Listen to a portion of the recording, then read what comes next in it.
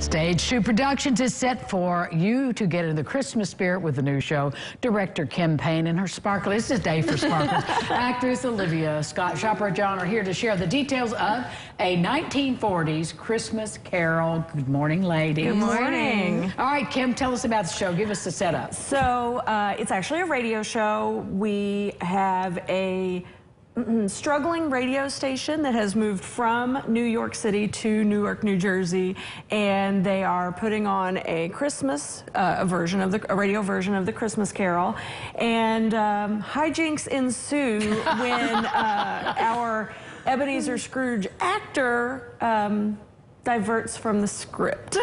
Things go, the wheels run off of it. The wheels kind of fall off.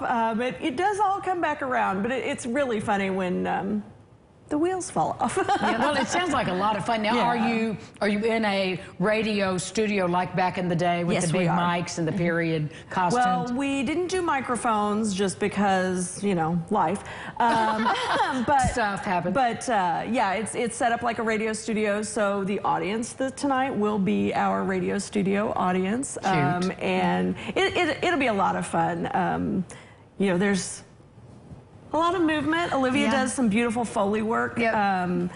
Practical Foley, which is not something you get every day now, so that's a lot of fun. Well, you might need to tell the audience what that means. Okay. They may not speak theater. Yeah, so practical Foley is when somebody is kind of miming it and I do it. So if somebody's making a drink, I do like the popping of the cork and the ice getting put in and all those little steps that we do naturally. So yeah, it's fun. I use a ton of stuff. I use like a kid's glockenspiel. I use one of those kids' busy boards that has like the locks on it. Yes, I know it well. We use rain sticks, we use thunder sheets, we use egg shakers. I use pieces of wood all the time for like a horse whip. I have coconuts, all the fun little quirky stuff. Well, it reminds us that, you know, back in the day, that's what they did to make those sound effects. Yeah, and it's super.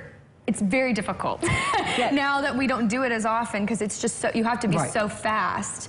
So yeah, I've had so much fun with it. And I'm a big fan of using practical effects as much as possible because, you know, it gives it a better vibe. So it's been a lot of fun to go through this whole process, and it's my first show that I'm directing, so that's been a lot of fun. So he's done good. Yeah, I'm really excited about it. Well, it sounds like a lot of fun, a lot of high energy stuff, and I think we need that. Yes. Right? I mean, we're ready for a lot of joy and comedy. Yeah. Yes. Yeah, and it definitely brings that. And Mark Atchison's playing Scrooge, and he's incredible. And Rick Kirsting is one of the he's the head station manager, and he's so funny. He's been around forever and has done so many great parts. Things. Oh my goodness. He's really good. And we have new people too that are just as exceptional. Yeah, it's fun. So when does the show go up, Kim? Tonight at 7:30, tomorrow at 7:30, and Sunday at 2 p.m. It's $12 at the door. We are coordinating with the Vanderburgh County Health Department Pre to 3 program. It's for pregnancies up to 3 years old. And if you bring an item, diapers, wipes, anything that a baby would need, we will give you a free popcorn and soft drink. Woo! Sounds like a lot of fun. Oh, exactly. Where is Stage 321? STAGEtwo at 321 is at 321 North Congress, kind of near the mall. Well, not hard to find. Once you get back there in that back entrance to the mall, you'll see it. Absolutely. Well, break a leg, gals. Thank you. Flip flop. Yeah. We'll be back with more lifestyles right after this. Stay with us.